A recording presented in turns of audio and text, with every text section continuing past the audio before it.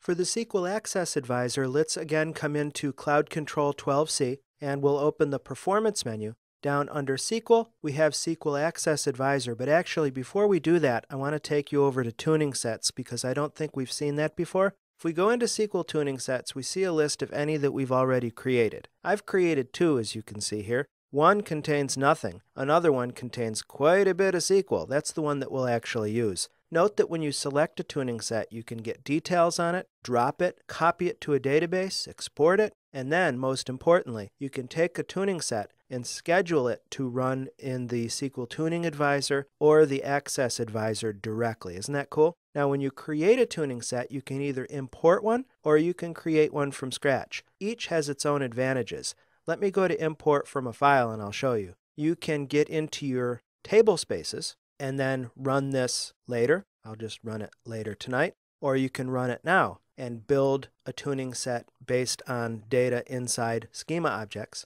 that have been imported. Or if we go to create, we can give the tuning set a name. I'll call this delete me. I'm not going to need it. You can either create it empty, not particularly useful I don't think initially. And then the source of the tuning set can either be a one-time load of SQL statements from the cache, from AWR snapshots and AWR baseline, or a user-defined workload. Or check this out, you can actually create a tuning set based on live production data over a duration and frequency, as you can see here. I'll cancel out. It's pretty darn awesome. So those are the tuning sets. Remember, a tuning set is a collection of SQL activity that's named and stored here, and we can then feed the tuning set into one of our advisors. Now, I could just as well hit Schedule SQL Access Advisor, but I want to come back to Performance, down to SQL, and over to SQL Access Advisor so you can see that interface as well. The options for initial options are Verify Use of Access Structures or Recommend New Access Structures, which is what I'll do. The workload, as you know, can come from the SQL cache, an existing tuning set, or a hypothetical workload. I'm going to select SQL Tuning Set, and I clicked that little magnifying glass to bring this up. I'll select my tuning set 2. I know that that has some activity in it.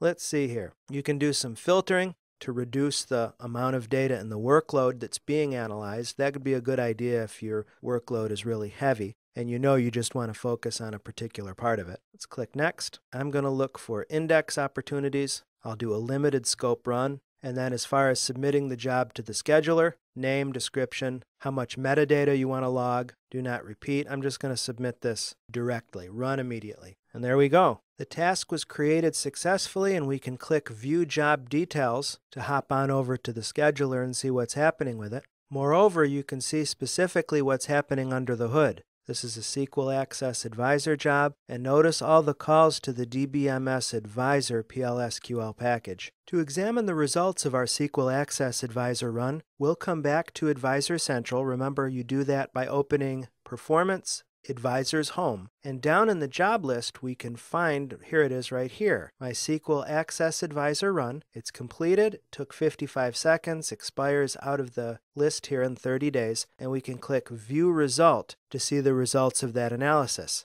Wow, you know that saying, a picture is worth 1,000 words. Look at this, workload I/O cost, original cost versus new cost. That's pretty compelling. Query execution time improvement, 4 times improvement factor. Amazing. Notice that for recommendations, it says there's 11. Let's click that. Let's click Recommendation Details. And basically, it looks like it's asking us to either retain index or create indexes on particular base tables. Now, what they are in my case is irrelevant. I just want you to see that these suggestions are hyperlinked so that for a create index recommendation, we can actually click that link and it will show you specifically, it will give you the code necessary to implement that particular recommendation. And then down below it shows you the SQL statements that were affected by those given recommendations. We can step back out using the breadcrumb navigation trail up on top to come back to our list. Pretty cool. So that's a quick and dirty look at the SQL Access Advisor.